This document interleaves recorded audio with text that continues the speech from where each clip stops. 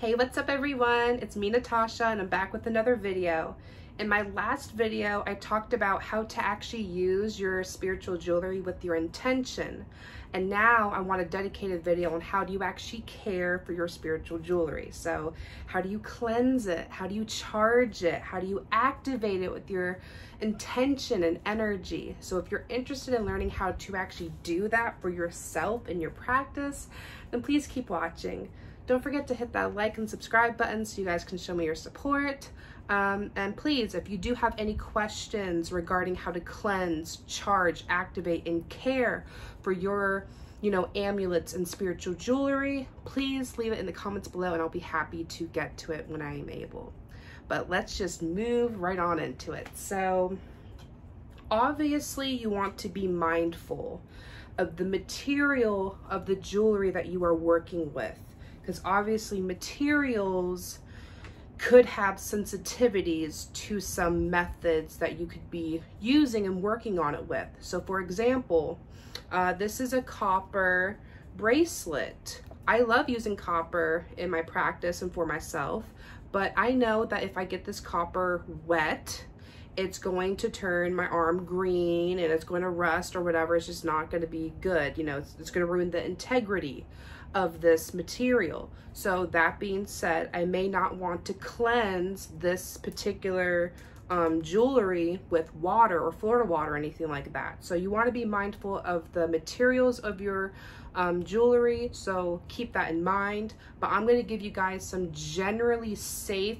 methods that you can use to charge your jewelry regardless of what material it's made out of. So I'm gonna say the obvious one first is a smoke cleanse. So when you are cleansing your spiritual jewelry, the obvious go-to is to smoke cleanse. So you could use your favorite incense or roots or resins, incense cones, whatever, burn your own loose herbs to use the smoke to cleanse the residual stagnant energies off of the jewelry. Even if the jewelry is brand new and no one has ever worn it before, you have to keep in mind that your jewelry, it could have absorbed from transit to the delivery of the store or to the delivery of, the place you got it from to your house, however it works, it could have absorbed residual energy from traveling. So regardless if it's brand new or not, if it's been worn by anyone else or not, it's new to you, used or not, you want to cleanse them. So a smoke cleanse, generally it's not going to hurt any sensitive material or anything. You're just using the smoke to cleanse. Another good way to cleanse your jewelry is selenite. Selenite is a type of crystal. This is one of my go-tos. You can take your jewelry and wave it over like this until you feel that it is cleared, if you're sensitive enough to feel the vibration. If not, you could kind of sit this on top of a desk or a shelf or whatever, you're able, and just leave it on top of selenite to cleanse, or even to charge, really. It's a high vibrational crystal. So the only downside about selenite is that it itself cannot get wet. So if you have a humid place or sweaty hands, things like that, you want to be mindful. But I love using selenite to cleanse my my jewelry, especially the ones that I wear on a daily basis. Yeah, so I like to sit these on top or just wave them over.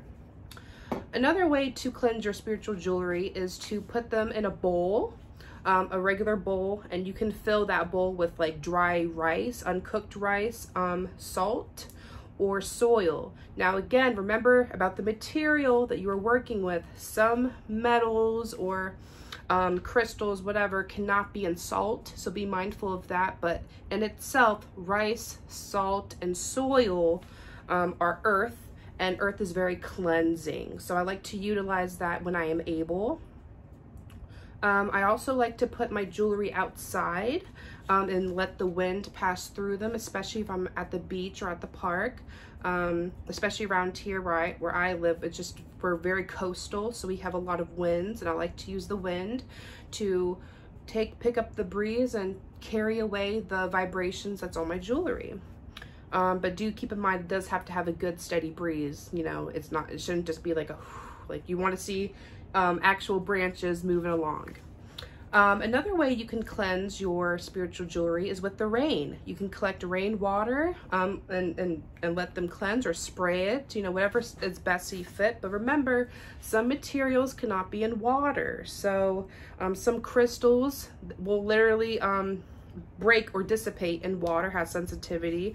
Some metals will rust. Like, you know, like if you're using real gold or, you know, silver plated, whatever, that's going to be good with water. But if you're using stuff like copper or, you know, like maybe nickel, you know, like not real, like protected, you know, it could tarnish. Keep that in mind. And the last method I would say that I like to use for cleansing my jewelry is actually to use the power of trees and plants. Sometimes I will leave like my amulet, like if I have like a new amulet or ring or whatever, like a new piece of jewelry that I bought, I will actually like to cleanse it with selenite and smoke, and then I'll place it underneath the tree, and I'll also say, you know, tree, please cleanse this this jewelry for me on my behalf, so I may use it with my practice. I like to work with trees in my practice, so I do have an established relationship with the trees in my yard, and I work with them in energy work and all that. But those are the ways that you can cleanse your spiritual jewelry. So smoke cleanse, selenite, rice, salt, soil, wind, rain, and trees or plants. So those are some generally speaking ways that you could use for most of your jewelry. But keep in mind, of course, the material of your jewelry so you don't ruin the integrity. After you're done cleansing your jewelry for whatever method best works or, you know, see fit, the next thing you want to do is to charge your jewelry. And there's different ways you can go about it. Charging is for the purpose of, okay, I got the energy that was on this piece of jewelry, and now I need to put a charge in it, an energy in there, so it actually has the mechanics to do what I need it to do. It needs to charge like a battery. So there's different ways you can go about it. I like to use copper tools in my practice to charge my jewelry. This was actually a birthday present. This is a copper gemstone tree. I currently have some jewelry on it that I wore during a session earlier when I was doing mediumship and long distance Reiki for a client. So this is a copper tree. This is the copper, and it has gemstones. This is a fluorite base and an aquamarine gem chips. It does not have to be this combination, but copper in general is very conductive, so it's good for charging. You can use like a copper tree. You can have a copper pyramid. They make ones that you can sit in to meditate, and ones that you can just like sit on top of a desk and put like your plants or crystals underneath, and you could charge them with that. You can also use sound frequency, you know, whether that's a bell, you know, or maybe you want to, you know, use a singing bowl to cleanse, you know, sound frequencies. You can be as specific and detailed to picking the frequency that you want it to be charged with, if you want to go that far with it. But sound in general can be used to move the frequency and the energy of there. Okay, you also can use light to charge your spiritual jewelry. I like to use the full moon, or maybe during noon, the sun. If I'm going to use the sun, I'll do it at high noon where it's at its peak. If I'm using the moonlight, I'm going to pick the full moon when it's at its peak. You know, there's different properties for each. The moon will charge your jewelry with intuition and, you know, and creativity and female like divine feminine qualities, whereas the, you know, the sun's going to be the opposite, the divine masculine, the, you know, manifesting strength, courage, you know, type of energies, the doing. So it's up to you how far you want to go with the light, but I do like to use the full moon quite a bit to charge like my tools, as well as the jewelry that I wear on a daily basis. Okay, now because I am a Reiki practitioner, I will also say you can use Reiki, of course, to charge your spiritual jewelry. You do have to be trained and certified in Reiki to be able to do it.